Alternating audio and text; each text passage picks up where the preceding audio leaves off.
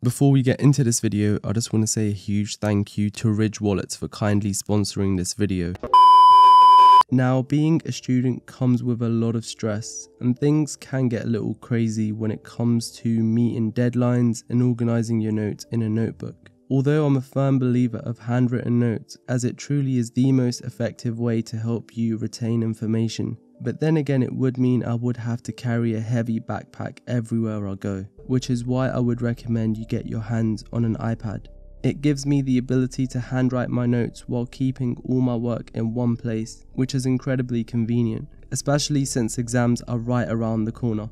I love the versatility of the iPad, as I can transform it into a laptop when typing my essays, therefore making the iPad a very well-rounded device. Which is why I think every student needs to get one of these.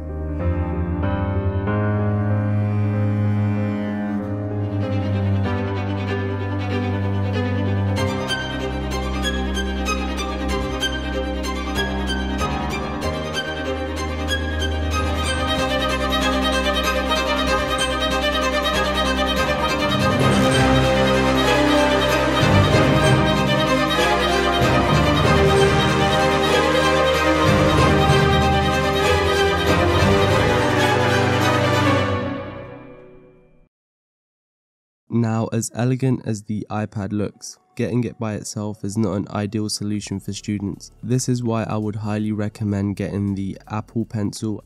When choosing the right iPad for students, I would always recommend that you opt for the base model and avoid paying extra for the higher storage units. Note that whether that's the new iPad Pro or iPad Mini, or this iPad Air 5 that comes in this beautiful space grey with an elegant matte finish, they will all cover all your needs as a student. It only makes sense to get the iPad Pro if you're a graphic designer or someone that actually needs its power.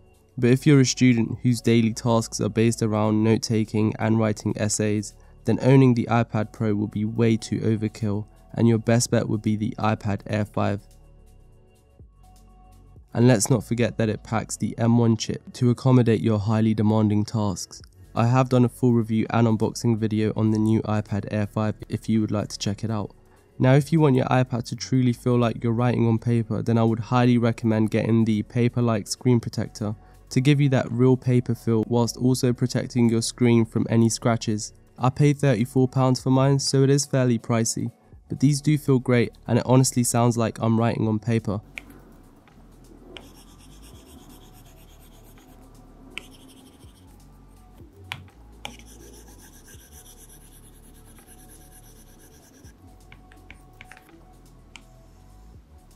It is also a well-rounded screen protector to have too, with an elegant matte finish to reduce the glare on this 10.9-inch screen, while avoiding fingerprints, and rest assured it won't damage your Apple Pencil tip. Also, you might want to consider the Apple Magic Keyboard case, which is perfect. What I love about it is it truly gives you that laptop user experience in this portable device. The trackpad and keyboard mimic a lot of the shortcuts that are found on a laptop, allow me to navigate between apps and multitasking when I'm typing up my notes. It is such a great keyboard that comes at a perfect size, and I truly love how it types and feels with perfect travel. It isn't too loud, making it perfect if you are in a lecture hall, so rest assured that you won't be disturbing anyone.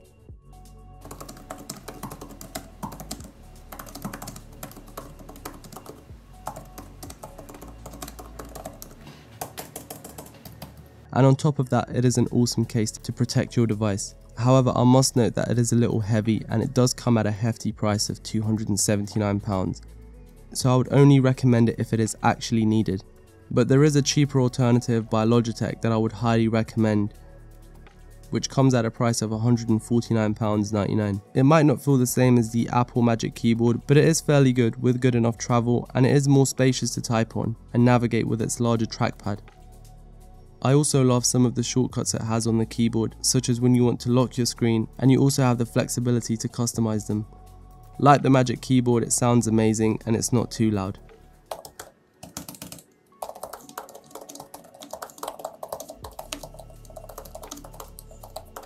But then again, it is definitely not something you will need, and it truly depends on your preference and how efficient you want your workflow to be.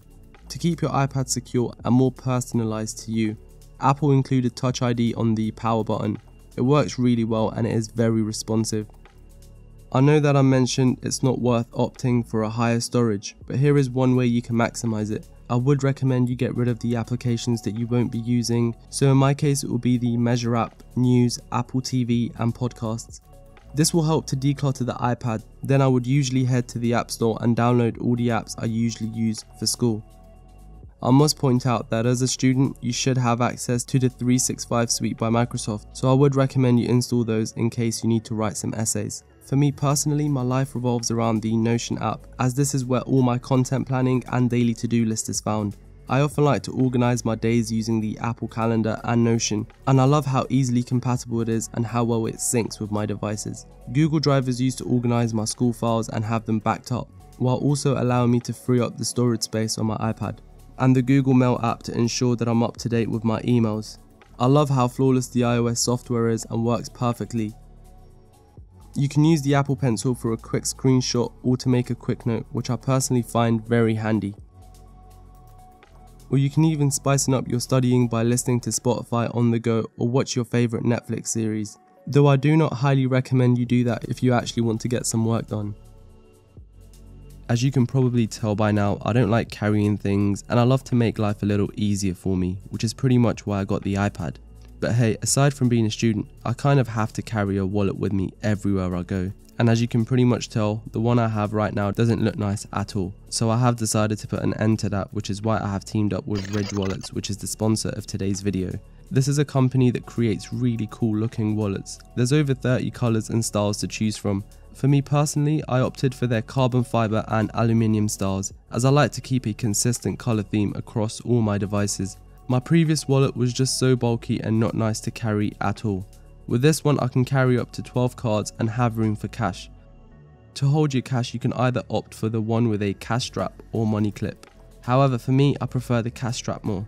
Furthermore, RFID blocking technology is used to protect you from digital pickpocketers, which is always a good addition to have.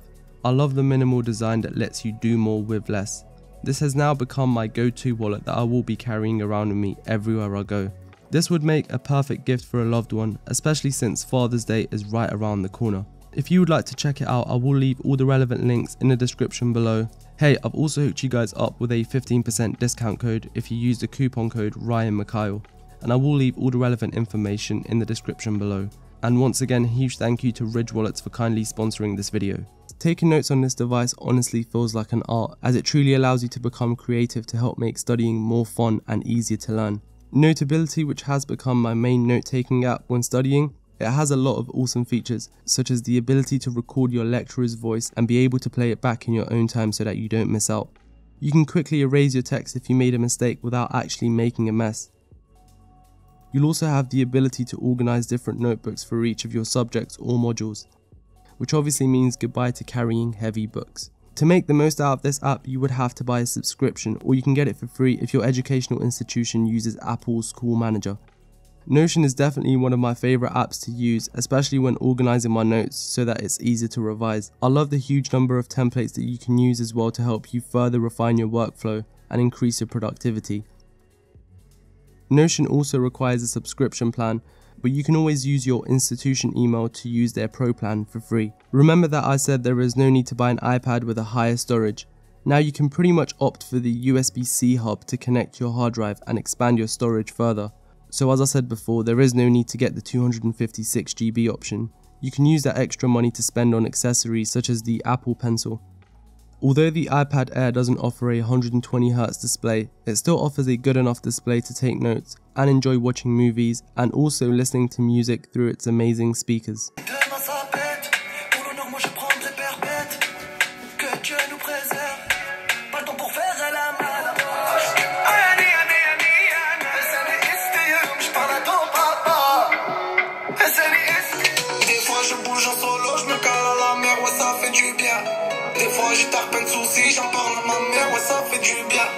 Taking advantage of live text when taking photos via its 12 megapixel sensor will allow you to copy the text very easily onto one of your note-taking apps. And you will never have to worry about going out of frame in your meetings with the center stage technology found in the front-facing camera. I love the matte finish of this device, and let's not forget about the powerful M1 chip that will allow you to undergo highly demanding tasks such as 4K video editing flawlessly, which is more than enough to help me get through all my daily tasks. And of course, we can always charge up the device using the provided USB-C cable and 20-watt power adapter. I'm also a firm believer in preserving the life of the battery over time, which is why I partnered with Witty Power, who have sent over this little device right here. The way it works is when your device has reached 100% charge, it will disconnect from the power automatically. This is very important because keeping the battery at a high voltage when charging your device will wear it down and therefore decrease its capacity over time. It's also a nice and portable little device that supports up to 65 watts and is compatible with my iPad, Apple Watch, headphones, Bluetooth speaker and iPhone, so it will definitely be with me everywhere I go. If you guys want to check it out, I will leave a link in the description below. I just hope this video will help you approach studying from a different direction by making it more fun and productive. I hope this video was helpful for you guys, and please don't forget to subscribe to the channel and hit that notification bell. I've been Ryan, and I will speak to you guys soon. Take care.